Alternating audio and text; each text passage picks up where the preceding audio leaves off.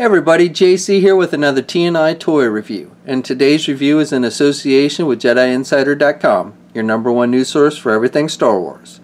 And for today's review, we're going to take a look at the new Star Wars The Black Series 3.75-inch scale First Order Stormtrooper from The Force Awakens. Now this is part of Hasbro's new Black Series line that is an exclusive to Walmart stores. It comes packaged in the same style of packaging we see with the 6-inch Black Series. You've got the black box with the red background, the figure clearly displayed. Down in the corner you have an image of the character and you have the name of the character in multiple languages.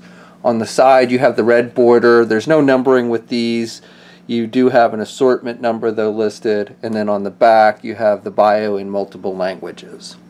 Okay, so let's get this open and take a look at what's inside. So here's a look at the figure outside of the packaging. Now first of all, I just want to note that I've had to pull out a figure stand for this figure to keep him from falling over during the review.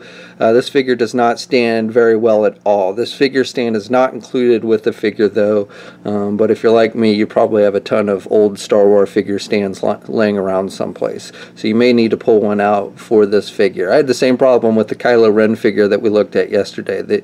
These figures just are not standing very well. So the figure itself, it comes with two accessories. It comes with his blaster rifle, and these are the same accessories that we see with the 6-inch version, and the rifle looks very similar to the old classic Stormtrooper rifle, only it's now black and white. So he holds the blaster rifle much better in his left hand than in his right. His right hand, you can put it in there, but it fits very, at least on my figure, it fits very loosely and has a tendency to fall out. Now he does hold the pistol, which is the other accessory that he comes with, and again this is the same as the 6-inch version, and again it's just done with black and white. And he holds that one pretty well in the right hand.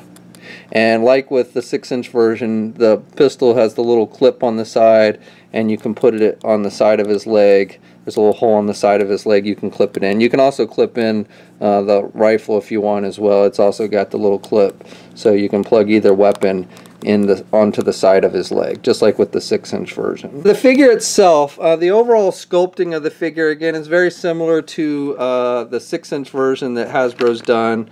Now, there's a little bit difference in articulation between the 6-inch version and this 3 1/4 inch, which I'll show you in a minute. But overall sculpting details on the figure and paint applications are pretty much the same. Now, I will say that my figure, at least, has pretty sloppy paint applications on it. A lot of bleeding, like you can see here on his belt. You can see the white has bled over onto the black parts of the belt, and again around his joints you can see, and there's some white and black kind of bleeding over onto each other, and up here on his upper arm you can see some scratch marks on his white armor. So definitely some very sloppy paint work, at least on my figure. This is the only figure I saw at the Walmart store, so I don't know if they're all like this, but with mine it's definitely got some fair amount of sloppy paint. For the sculpting details, you have the little thing that sticks out his back, and you've got the little 2 lines and the darkened in O on the back as well. You've got the pouches. This belt piece I think is a separate piece that's just glued on, and you've got the pouches, and again this is very similar to the 6-inch version. You've got the little rank, I guess these are supposed to be rank markings or something, I don't know, but you see them on all the First Order Stormtroopers. So he's got that on his chest, and those are just painted on with black, and then he's got this little black line also on here. And again, we see that on both the 6-inch and this 3 1/4 inch version. So the head sculpt on my figure is pretty good. The paint applications are pretty solid here. This is probably the one area of the figure where it doesn't have sloppy paint applications.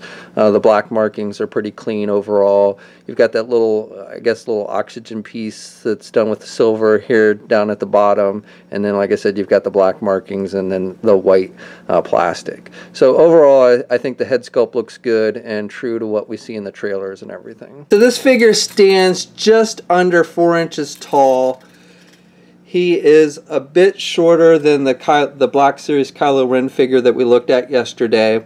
Now, real quick, while I have this figure out here, I just want to note, I made an error in saying that there's no hinge joints on the hands for Kylo Ren. That's incorrect. They do have hinge joints on the top, on the bottom for the up and down movement or it's supposed to give you up and down movement with the hands. However, they don't really work. The joints are completely covered by the plastic of the arms, so they're pretty much pointless.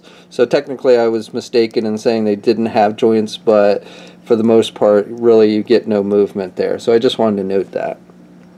Anyway, going back to the First Order Stormtrooper. So he's about the same height as a regular Stormtrooper. This is one of the regular Stormtroopers that Hasbro's done, and you can see they're about the same height.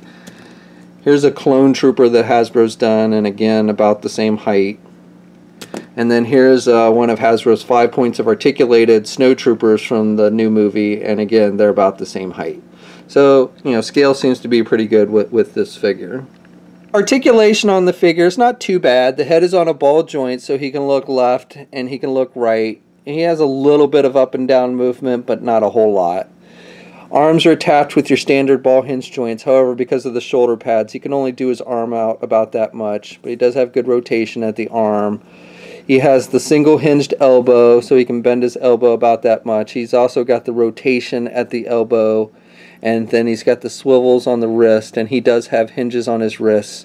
So you can get some up and down movement with these hinges, but not a whole lot. Again, the arms themselves kind of cover up these hinge joints on the hand, so you don't get a lot of movement there with the hands. Better than the Kylo Ren figure, but still not a whole lot.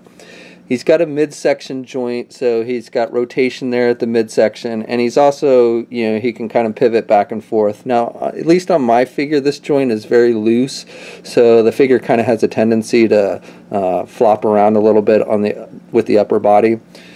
No waist swivel. Legs are attached with those ball hinge joints. Now, the pouches on the belt limit how much you can do the splits with this leg, so that's about as much as you can do the splits.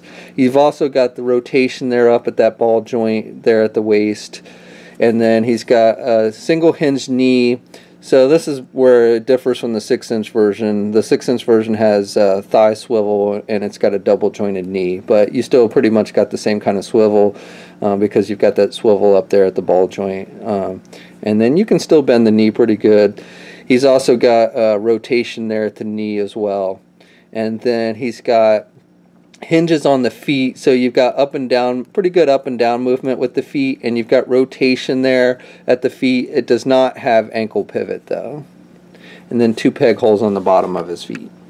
Okay, so that's my review. Overall, this is a pretty good figure. My only real complaint with it is, at least with my figure, it does have some kind of sloppy paint applications to it with a lot of bleeding of the whites and the blacks onto each other. But other than that, I think it's a pretty good looking figure, decent articulation, certainly a lot better than the 5 points of articulated figures that we get in the regular line.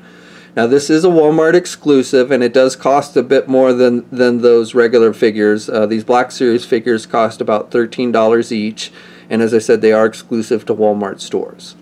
They are hitting shelves now. We'll have a full gallery of images up at JediInsider.com. There's a link in the description below. And as always, leave a comment, let us know what you think, and if you're so inclined, please like the video. And until next time, I'll catch you later.